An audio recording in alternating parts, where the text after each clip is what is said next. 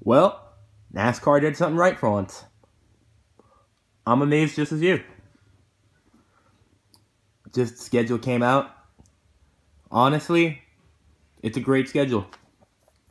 To all the people crying about Homestead being moved, let's be honest, Homestead is a really boring race. If it didn't have championship implication, it'd be worse than Kansas. Like, let's be honest with that. NASCAR did the right move. But ISM, even though the dog leg basically cuts half of what Phoenix used to be, it's still a better race, especially in that time slot than Homestead would be. Martinsville at night, love that. Effective it's on Mother's Day weekend, love that.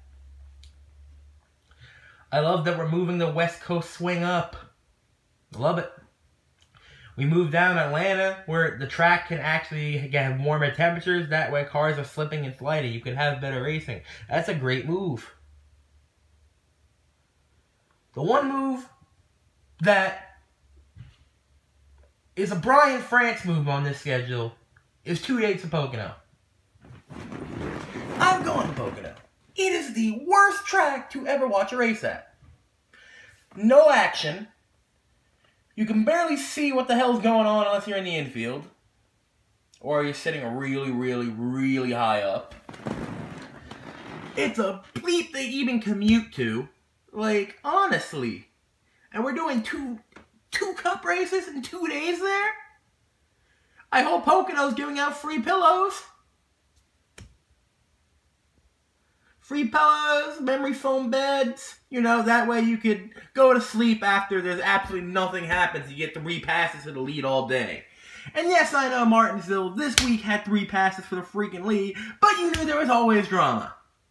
You knew that Chase DeLate was in the mirror. You knew Kyle Busch was there. You knew Blaney was there. But we give 2 races back-to-back to the worst track in NASCAR? Really?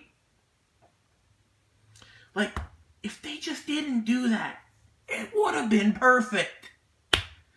It would have been perfect. But no. No. O'Donnell can do 2 steps forward and 1 step back. We didn't need Pocono as a doubleheader. We didn't. You want to know what a doubleheader is? How about we go to Mid-Ohio? We do 2 races in 2 days, where the drivers don't know the track and everybody's trying to learn. And you can get your drama. That way, you cannot be bored. Watching a race at Pocono is boring. It's boring.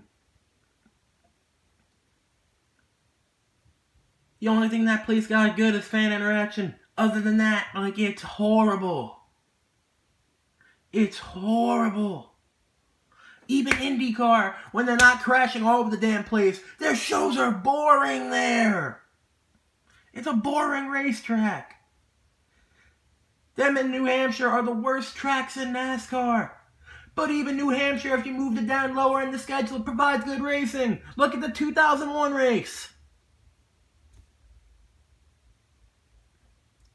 Look at what happened last year at Harvick and Busch. If it wasn't for that, that was a boring race.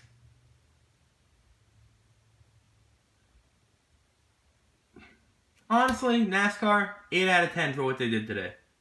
Props. Absolute props.